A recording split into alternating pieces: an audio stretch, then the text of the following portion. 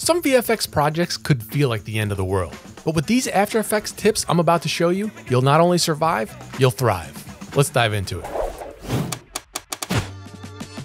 With this first tip, you could reduce clutter and simplify your animations. Parent multiple layers or control cameras with a single null object. Just create a null object, parent your selected layers to it, and animate the null. Cleaner timeline, easier edits. You want to add organic motion to an object in seconds? Try the wiggle expression. The wiggle expression adds random organic motion to any property with one line of code. Super simple. To add the wiggle expression, select the keyframe parameter that you want to use it on, and option-click the keyframe. From here, you could add the expression wiggle, parentheses, and the number for the XY coordinates, and adjust the two numbers based on the X or Y axis movement you'd like. Adjust the numbers and watch the movement change with it. And now your animations have a nice organic motion. Creators, real talk. Juggling 5 different apps to make one video? Hard pass. That's why I've handed the reins to SJin, my AI creative director. I type in a simple prompt and SJin writes the script, storyboards the shots, and spits out matched images, audio, and video in one place. Need brand consistency? SJin locks my character's look across every frame. No more, why does Theo have different ears comments. And it's fast. What used to burn through a whole entire weekend wraps before my coffee gets cold. That's 10 times productivity and budget left for more coffee. Bottom line, you bring the idea, SJin brings the direction. Zero friction, all firepower. Hit the link below for a free trial and unleash your imagination. Tell them LinesToDesign sent you. We've all been there. You put hard work into a composition only to find out you were working in 1080 the whole time, not 4K. Well, there's an easy fix to that. Instead of resizing manually, use the built-in script under File, then Scripts, then Scale Composition. Enter your new dimensions, and After Effects will automatically adjust the comp size, layers, and keyframes accordingly.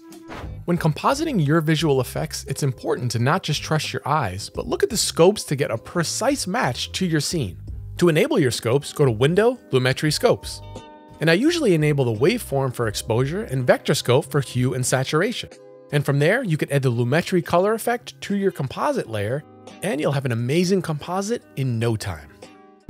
If you want to work faster and just as efficient, use MoGRTs. MoGRTs, or motion graphics templates, let you design animated titles or any motion graphic in After Effects and then edit them inside Premiere.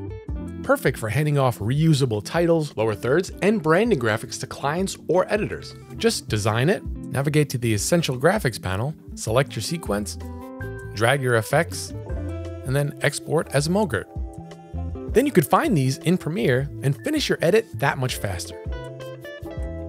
I'll drop a link below to one of my tutorials that goes in depth to how to create and use MoGRTs. Now, continuing with the work smarter, not harder mindset, if you're using the same animation or effect in After Effects, just save it as a preset. For example, for my talking head project here, I have a Lumetri effect with the LUT in it, with my basic key light key and a key cleaner effect.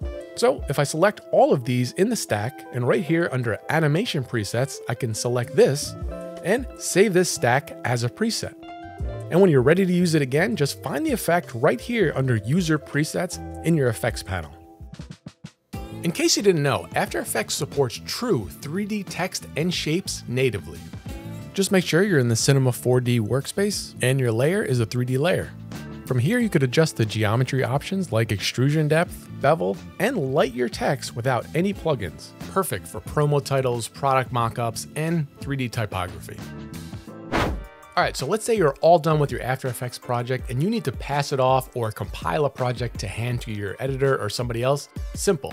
Go to File, then Dependencies, then Collect Files to bundle your entire project and all assets into one folder. That means footage, audio, project files, everything needed to open this project on any machine. This is a game changer.